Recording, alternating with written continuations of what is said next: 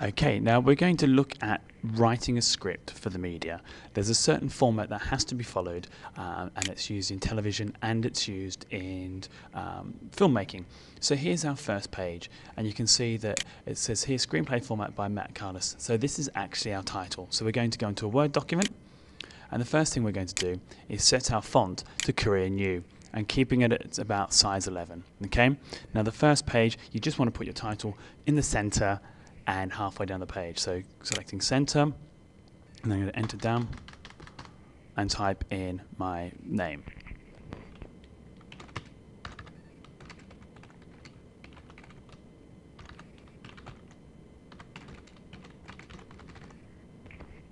Okay, now you can see that the title's in capitals, and that's what you should be doing. And now I'm just going to insert a new page. So insert blank page, and we're going now down to a new page. Okay, so we have our new page, and I want to go back to left align, so just going to come back to here. And we need to write a couple of things that tell us how the scene is going to start and where it's set. Okay, so the first thing, at the top of the page, I've got the title, so we just know what the screenplay is. And then we start with fade in. Now, this is a convention that they always tend to have. You might also want to have it where it says cut to. So it might say cut to. It's just telling you how the scene is going to start. Does it fade in from black, or does it just start straight away? Now, the first bit we've got here underneath that, it says Ext Gladstone Park Day. Now, this is what we call a slug line. There's three parts to this. The first part has either Ext, or sometimes it can have int. And what they tell us is whether it's inside or outside. So these are short for interior or exterior. Then we have the location, and then we just have day or we have night. We don't bother about morning or afternoon, because actually once you film it, people really can't tell the difference. And it's just important for the people who actually are making the film, finding the locations. They just need to have an idea of where and when you're going to be filming it. Okay, so next we're now going to get into describing the action. Okay, so now just writing in lowercase, normal case, the directions for this scene. Now, one of the important things is keeping it to the point and only write what you will see on the screen. We don't need any story about the background of the person, what they've been doing before this. All we want to see is what will be on the screen now. So you can imagine here in this park, there's people. I'm going to change that so it makes sense. People walk about the park. A man pushes an old lady in a wheelchair. In the distance, a young boy throws a stick for his dog to chase. It's all in the present tense, so everything happens now. You wouldn't say a boy threw a stick. It's a boy throws a stick, because we see it happening now. So now I've got a paragraph of text here about our main character, and our main character is called David, and I've put his name in capital letters so that the actor playing him will know where his part is. And so again, present tense, rides through the gate in the distance and comes up to the park bench, gets off his bike, sits down and takes out his phone. And now we're going to look at when David actually speaks. So we need to make sure we've pressed enter to leave some space, and we're now going to indent David's name and the dialogue so that it's easy for him to read and it stands out as dialogue rather than the action.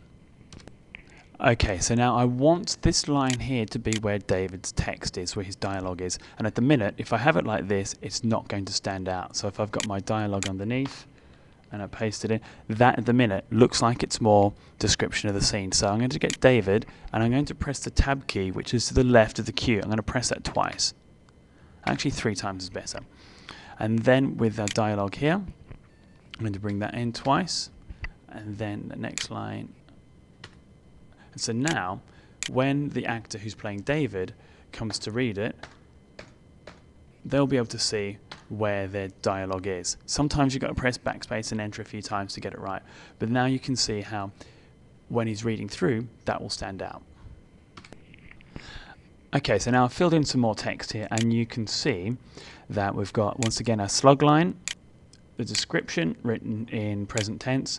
We've then got the indented name and the dialogue, and then I've put some more dialogue for the character here. So you can really see that the dialogue stands out from the description so that there's no confusion about what needs to be said. Now, there are some times when you might need to put in some description about how the actor says a particular thing. So like here, I've put in pause in brackets. Then in the middle of a sentence, pauses again. That way then the actor knows how to say something, but don't go overboard, because some actors don't like being told how to say absolutely everything. Okay, so now we've got the final line of instruction here saying David walks out the shop and waves to Andy as he leaves. So that's not indented, that's just on the left of the page. And then the last bit, we're going to show that the scene's ending. So we're going to say cut to. That means it's going to go to the next scene. But we don't want that to get mixed up with any of the directions or the actions. So we're actually going to tell this to go to the right-hand side over here. So if we just do this, align text right. And so now we know that that's the end of the scene. So now here's my next scene. And so I've got it at the int David's bedroom day. So it's daytime. It's inside because it's got int. And it's telling us the location. So we've got David sleeps down, face down on his bed, fully clothed. His left foot hangs off the edge of the bed. There is a knock at the door. Now, anything that's a sound effect that you might want to add in later on normally gets written in capital letters, so they also stand out. So someone whose job is to do sound effects can go through and they can find any sound effects in the script quite easily and just highlight them. So if a car explodes, it would be written in explode in capital letters, or if the crashing glass, all the same sort of thing, write them in capital letters. Now we've got to format this next bit of text so that it's correct. So we're going to get his mum's knocking on the door, so we're going to indent her 3 times, and then get the text again twice, move that along. Now I've put here in brackets OS, because David's mum's not actually visible on screen, but we can hear her voice shouting at him through the door. So that means she's off screen. So David, get up, you got to go to work, it's 10:30 already, don't make me come in there and drag you out of bed. So we're actually hearing her voice, but we're not seeing her, so we're just making the direction to say her voice is off screen. Now there's one more situation where you might actually have another instruction after a person's name, and that's if you had someone like a narrator. So let's say, for example, here I've got my narrator. I put VO at the end of it, and the VO stands for voiceover. So then we've got here what the narrator would say. So after a big night out, David has slept in, he's now late for work. This is the 3rd time it's happened this month. So let's just quickly go back over the rules of writing a script that we've learned so far. So the first page, just the title, centered, capital letters, and then the author's name in lowercase beneath that. We then have the title at the top, and we have cut to, which tells us how the scene's going to start. We then have what's called a slug line, which gives us the location, telling us int or ext, location, time of day. Description of what's happening, written in the present tense. The names of the characters in any action are written in capitals, and then we indent using the tab key, which is next to the Q, 3 times for the name, twice for the dialogue. Any directions or instructions will be in brackets here or in the middle of the text. Then again, same slug line, int for interior, night for night. And then lastly, we have this cut to, which tells us how the scene will end.